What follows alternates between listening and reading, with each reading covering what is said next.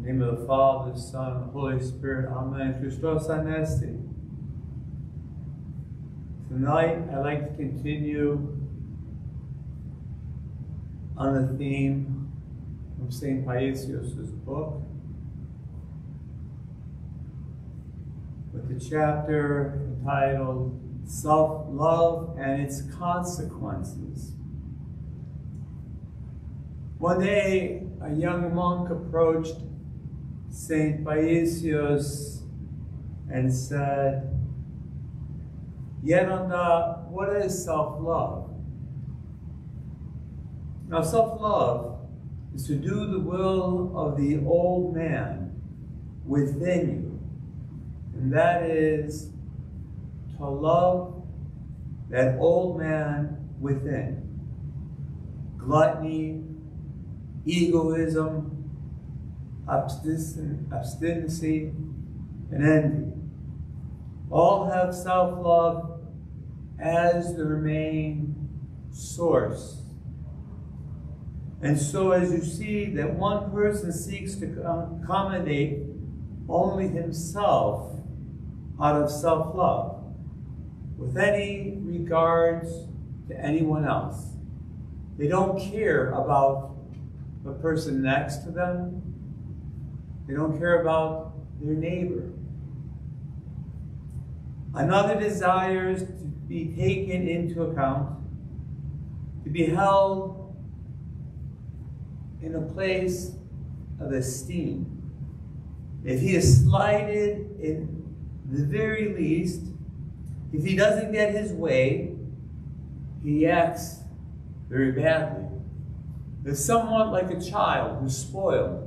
When they don't get their way, how do they act? Out of control.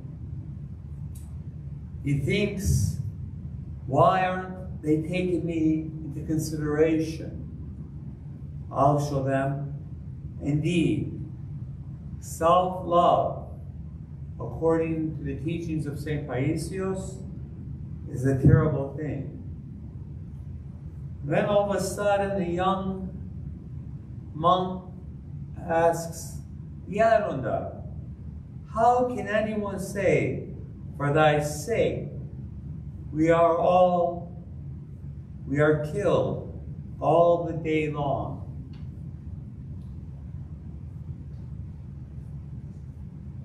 And the holy saint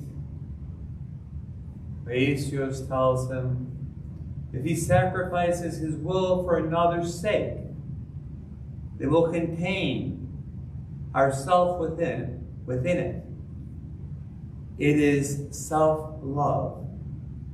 Whoever doesn't invest whether that which comforts him also comforts someone else, but instead starts by making demands like, I want this, I want that. Or, why didn't you do this for me, but you did it for him? Why didn't you give me this, but you gave it to that person?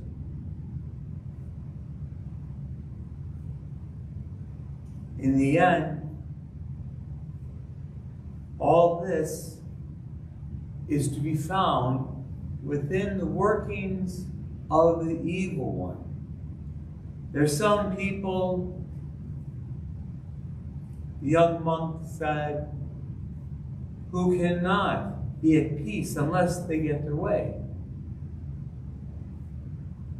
How can they ever find peace since they place themselves in what they want? Stop and think of that for one moment. How can you have peace if you concentrate on so many things in life? I want a new car. I want a new house. I want. It never ends. If one places himself in all things he wants, can he also have room for Christ in his life? When he does not have his own self, and has instead the most important, that is Christ, then he has everything, believe it or not. One who doesn't have Christ in his life has nothing. If a person throws away his own self, God will give him everything in a marvelous, in a fantastic way. Then the young monk sprang up and asks the holy man, "Yet on that when you speak to us about throwing away the self, our egos, and so forth, I fear," he says, "that I will not be able to endure." And Saint Paisios responds, "Oh my, just what is going on with you? It is as if you are saying, if you throw away the passions, then what will I have? When I say throw away the self, I mean to throw away our passions, to be diverted of the old man within. For a grown person is aware of the consequences. It is rather grave to say," he writes, "I cannot throw away my own self. If someone were to tell me, take out a sledgehammer, knock down this wall, when you are only used to using a pen to write, then it is justifiable for you to say, I cannot do that. But you don't need a physical strength for diverting yourself of the old man within. All you need is humility."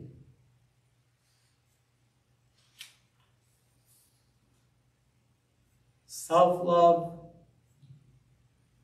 believe it or not,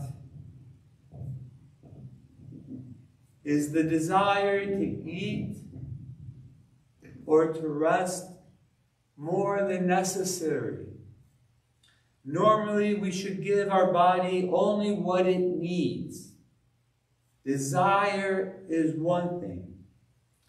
Need is quite another. It is one thing to want to please the body, and another thing to give the body what it needs.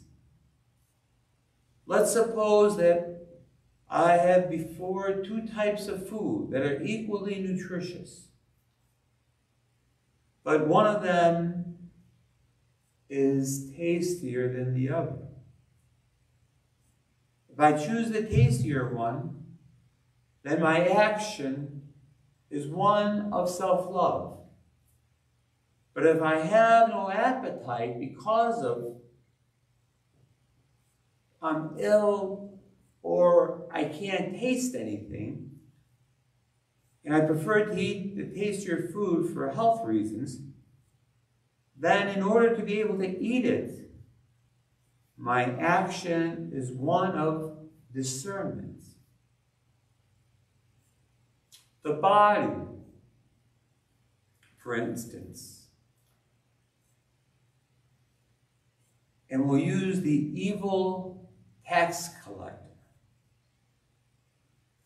The evil tax collector, as Abba Macarius calls it, may yearn for something more depending on what it's used to receiving. If a person limits his intake, then he can easily practice self-control, which will then require being full. Take, for example, an extremely overweight person. He has such a large capacity for food, he'll have to eat half a cap in order to feel full. Then drink 2 gallons of water as well, according to St. Macarius. And all of a sudden, as this saying was being said, somebody stood up and said, Yerona, wait a minute. Did people have a stronger constitution in the past? Or did they exert themselves more? Of course, they had a slightly stronger constitution. But they were under harder. They were also harder on themselves back then.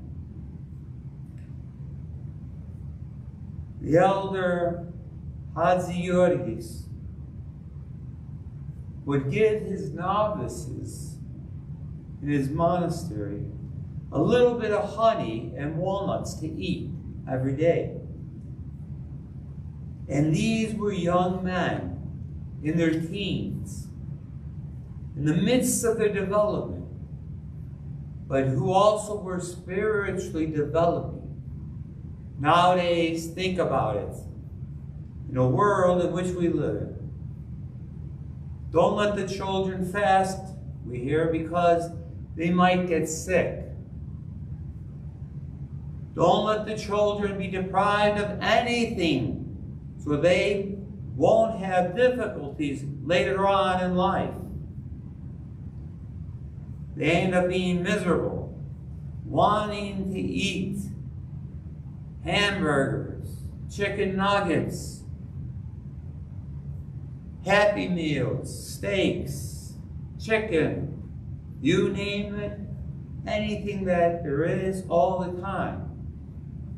However, there is no point in the worldly way of thinking. It is of no benefit whatsoever. When one gladly resists eating out of love for Christ, then he is indeed well nourished. Our Lord tells us this. I will give you ample food. I will gird you with strength. I will give you what is needed. If he prefers to give us certain foods, he will. If he prefers to give us other foods that are more delicious out of love for him, then Christ will do so.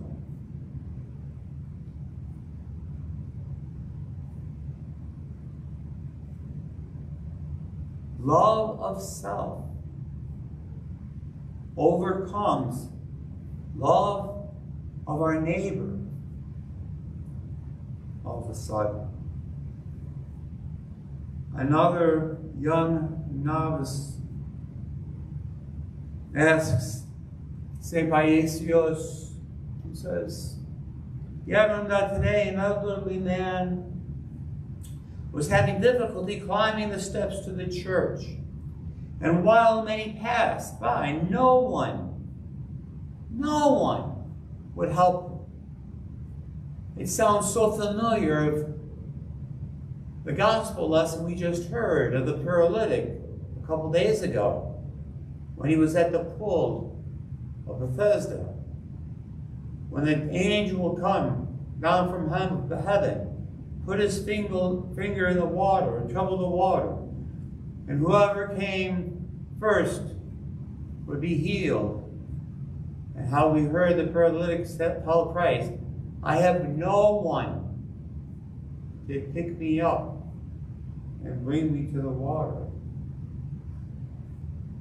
A priest, St. Paisios said, when he saw him, he passed by on the other side. And then a Levite, likewise, when he saw him, passed onto the other side. They're justified, he said, because they don't know any better.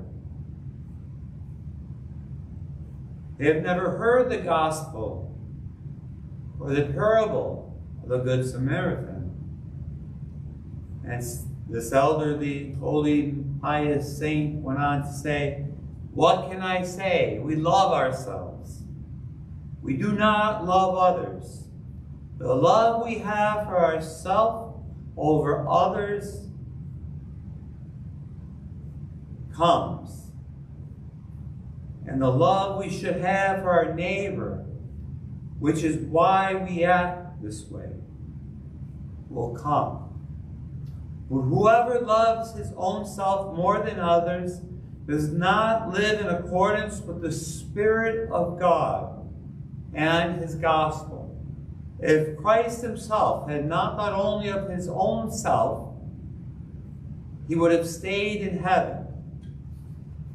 He would not have come to earth to suffer, to be crucified, in order to save each and every one of us. Nowadays, there is a greater or a lesser degree of self-love in most people. The spirit of sacrifice does not exist. Another spirit has entered within our lives. Let nothing bad happen to me. You know how much pain I feel when I see how people are, he said. Recently, when I was at the hospital, I saw how a bedridden patient was transferred to another room. There was a male nurse who did not assist at all, even though that was his job. "I can't do it. My back is hurting me," he said, with such an air of indifference. My,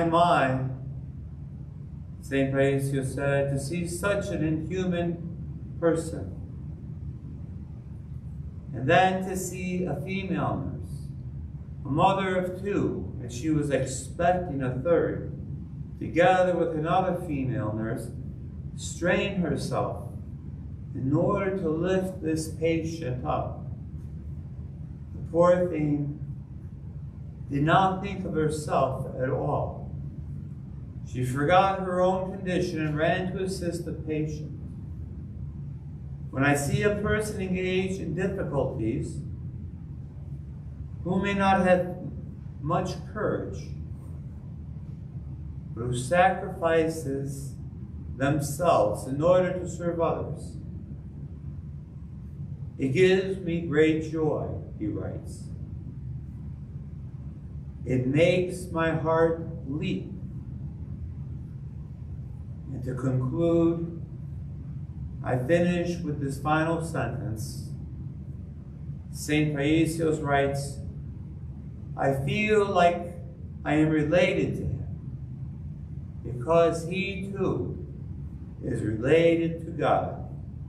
Amen. Christos anesti, everyone. May God bless you and keep you safe.